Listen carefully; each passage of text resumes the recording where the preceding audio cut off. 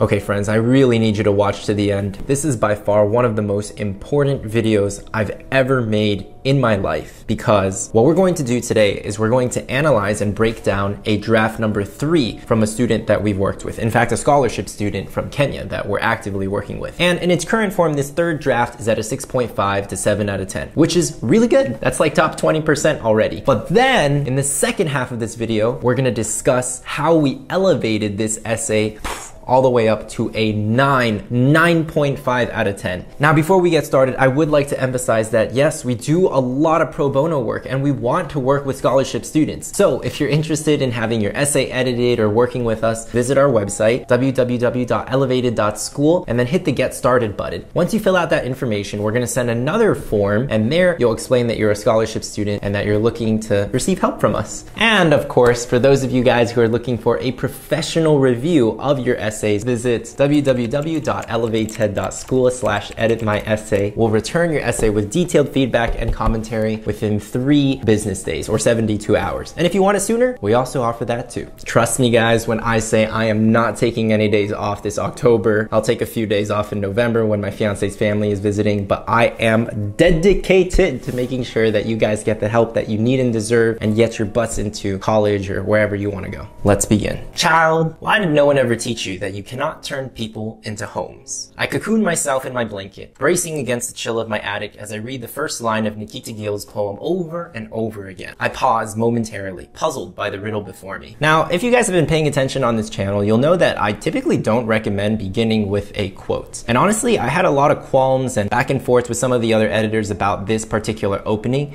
but in the end, we decided that it was pretty effective. And the reason why it works is because it ties into this story's central theme, and also because it's a line from a poem and showcases a little bit more intellectual curiosity as opposed to just quoting some famous figure like Martin Luther King or some very prominent leader. In the end, my recommendation was to keep this quote, but you'll see more about why as we move forward. As the weight of her words hung heavy in the air, my mother, tears streaming, shared the painful truth. My father had wed another. His accusations echoed, intensifying her pain. Curled in the corner, her words bitter and choked, she questioned the other woman's allure. Beauty, youth, intellect. The room felt as empty as my heart, witnessing my once indomitable mother reduced to questioning her worth. My father, like the fading sunset, had vanished, leaving behind a void in our lives. As the first son, I inherited not just a legacy, but also the solemn responsibilities of a patriarch. Among these, the weightiest mantle was that of consoling my bereft mother, tending to the fractured pieces of her heart, and nurturing her back to health. As you guys can see, this is a pretty serious, emotional problem, and this student is a very gifted writer. They're using a lot of lyrical language to present and discuss the problem. However, that being said, it's still a problem. You guys are gonna see in the next version, despite the fact that this was really beautiful writing, we did still have to chop off quite a bit, because ultimately, one of the most important concepts on this channel is the problem-solution ratio. And unless your problem is really mind-blowingly significant, which in this case, it still doesn't qualify, then we do want to limit the problem section to as short as it can be. Given the tumultuous feelings reverberating around me in our Kenyan home,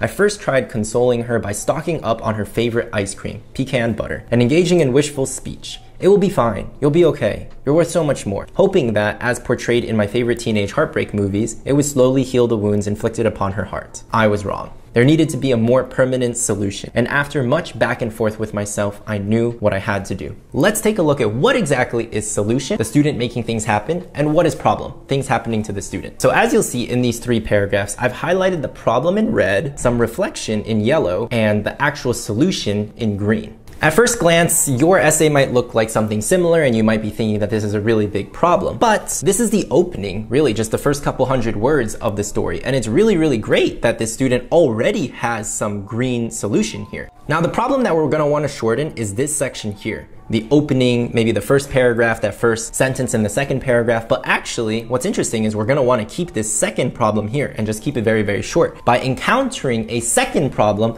after attempting an initial solution, we actually get to see the student display perseverance, which, as you guys know, is one of the 6 main criteria of V-Spice. I delved forward into the study of human emotion. Countless visits to the psychology section of the public library became part of my daily schedule. I sought to understand the intricacies of the human heart, its fragility, limits, enthusiasm, and makeup. Psychology fascinated me. Skimming through multiple books and journals, I made astounding discoveries. It was revealed to me how the mind masks thought behind intense emotions. I also discovered the heart as more than its anatomical intricacies, playing an obscure role in the human psyche. Beyond its rhythmic symphony, recent discoveries revealed to me that the heart possesses its own neural network, a hidden intelligence steering our emotions and responses. Like a coin, its purpose is two-sided, emotional and physiological. Many doctors can repair an anatomically dysfunctional heart, but only few are the ones brave enough to repair an emotionally broken one. I wanted to be one of them. Beautiful section. This is an amazing example of fusing together curiosity with proactivity, right? The student is literally going to the library on their own and researching this new subject in an effort to help heal and take care of their mom. In my search for books, specifically elucidating on heartbreak, I came across a myriad of publications by famous psychologists and researchers like Jonice Webb and Susan Anderson. Susan, in her book, explained grief and the stages in which it follows. She called it the grief cycle. I used it as a template for understanding my mother's lachrymose emotions. However, the terms were also complex. Cognitive dissonance, catharsis, rumination. I grew frustrated and downhearted, wondering if it was even worth trying to comprehend such complicated ideas. As I closed what I thought would be the last text in the quest, I peeked at a book with worn leather and chipped letters, hidden in the dark corner of the aisle. I blew off the dust on the cover and opened to the first page, The Wisdom of a Broken Heart by Susan Piver, written in 2010. Although Piver held no formal degree in psychology, her words about the human psyche were profound. I realized that in depression, nothing matters. And in sadness, everything matters, she wrote. This simple idea transformed the way I distinguished between what to look for and what to look past during the therapy session, like conversations with my mother. As we can see, guys, there are 3 paragraphs of intellectual curiosity here. However, do we really need all 3 paragraphs? Probably not. I actually thought that the second one with Jonice Webb and the Susan Anderson was really, really strong. I wouldn't recommend having like another quote here because I'm more interested in what this student has to say as opposed to,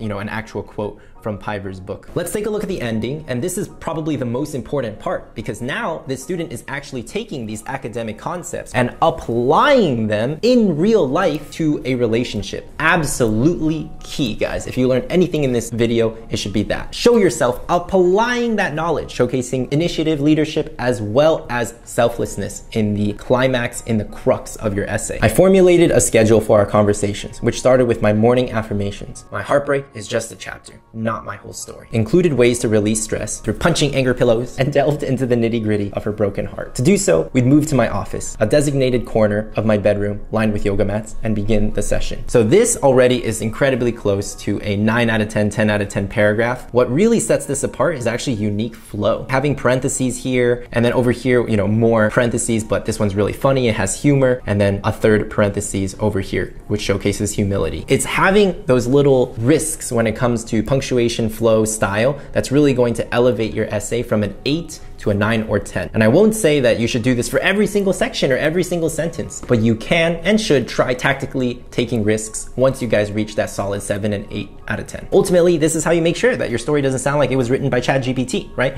This is a paragraph that ChatGPT could not have written. So why do you feel like you can't move on from this, Mom? I asked. It's because I gave your father my heart. And now that he has left, I have nowhere else to call home, she confessed. At dusk, we lay snuggled in blankets as we watched my mother's favorite comedy franchise, Medea. We laughed at the comic genius of Tyler Perry as we earnestly got to the bottom of pints of pecan butter ice cream. Through this experience, I witnessed the covert role psychology plays in human life, the lack thereof being a leading cause of death in my country. It is heartbreaking that it is not revealed to people how vital psychological well-being is until it's too late. It is laced with stigmatization, having people facing mental distress labeled as Mather, I'm sorry if I'm butchering that pronunciation, a mental asylum in Nairobi. However, I aspire to change the narrative. I hope to erect campaigns and organizations that preach compassion and understanding instead of discrimination and labeling. I like this sentence too. It flows very well because of this kind of parallel structure. As I hastily ran through the words on my Kindle, the solution to my mother's confession presented itself. People are rivers, ever-changing and ever-flowing. They disappear with everything you put in them. Still, your home does have a heartbeat, but not locked in someone else's chest. Just look inside your own. You know what, guys? I take it back. I don't think that essay was. It was more like between a 7 and an 8, if not already an 8. It was pretty emotional. It was exemplary. Honestly, it didn't really have that many issues.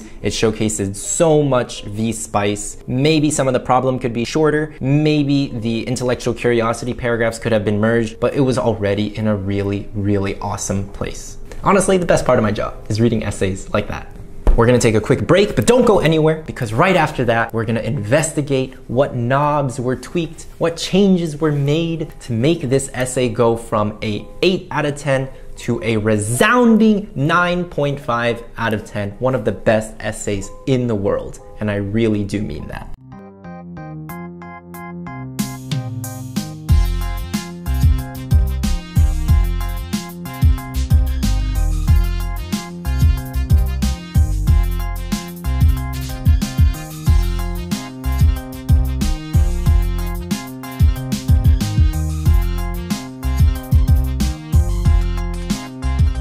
I hope you guys enjoyed that break. Before we continue, just wanted to remind you guys to please like and subscribe to our channel. It really means the world to me. Ultimately, we do this for you guys. We've already been to college, graduated, been there, done that, but we want to help you guys make the most of this application season and just help you guys grow. We'll be making some non-college admissions content eventually in this spring. And finally, if you would like your essay professionally edited by us, please don't hesitate to visit www.elevated.school/edit-my-essay. Okay, that's enough.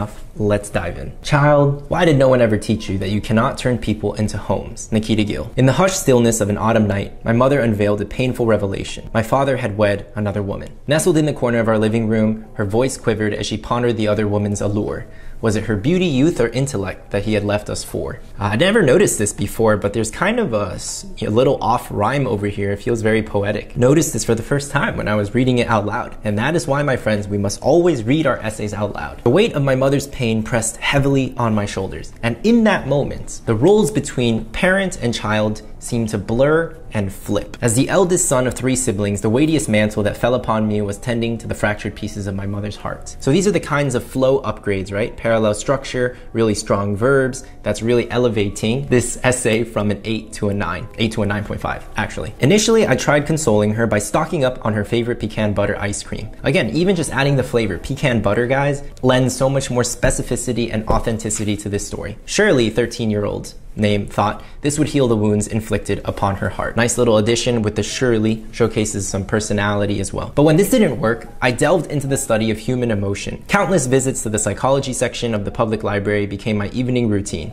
What rendered it so devastating, I wondered. Perhaps the mournful echoes of unfulfilled promises. As I read through publications by famous psychologists like Susan Anderson, I learned about terms like the grief cycle and cognitive dissonance. I also discovered the heart as more than its anatomical intricacies, playing a more prominent role in powering the human psyche. Beyond its rhythmic symphony, recent discoveries revealed that the heart possesses its own neural network, a hidden intelligence steering our emotions. Many doctors can repair an anatomically dysfunctional heart, but few are brave enough to repair an emotionally broken one. I wanted to be one of them. All right, so we have significantly condensed the curiosity section, but we're still keeping some key details, specific terms. We also have some more poetic devices, like, I don't know if you guys noticed this kind of alliteration, rhythmic, recent, revealed. You wanna make sure you guys are ending your paragraphs very strong. Oftentimes I see a lot of you guys ending your paragraphs with cliches, right? Which is definitely something we want to avoid. As I wrapped up my research, I stumbled upon an old dusty book tucked away in a dark aisle. It was The Wisdom of a Broken Heart by Susan Piver. Despite her lack of formal psychology training, her insights into the human psyche proved profound. I realized that in depression, nothing matters. And in sadness, everything matters, she wrote. This simple idea enabled me to discern between what to focus on and look past during the therapy session-like conversations with my mother. We began with morning affirmations. My heartbreak is just a chapter, not my whole story, and ways to release stress, mainly through angrily punching pillows. Then, we'd move to my office, which was a designated corner of my bedroom, lined with yoga mats, to officially begin the session. So why do you feel like you can't move on from this, Mom? I asked in my best therapist voice. It's because I gave your father my heart, and now that he has left, I have nowhere else to call home, she confessed. I nodded and listened. This took place for months, and slowly, with patient dialogue, things got better. At last, one night, my mother and I snuggled in blankets as we watched her favorite comedy franchise, Medea. We laughed at Tyler Perry's comedic genius, earnestly scooping to the bottom of pints of pecan butter ice cream.